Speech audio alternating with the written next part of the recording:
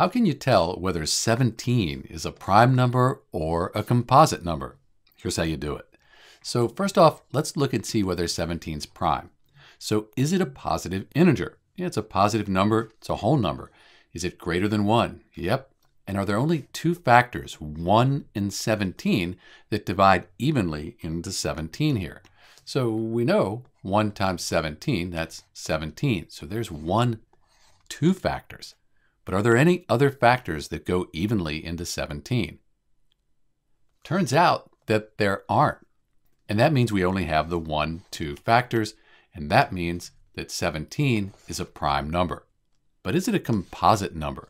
Because it's a positive integer, it's greater than 1, but are there more than 2 factors? We just said that there are only 2 factors, so 17, it's not composite. It's a prime number. This is Dr. B. Thanks for watching.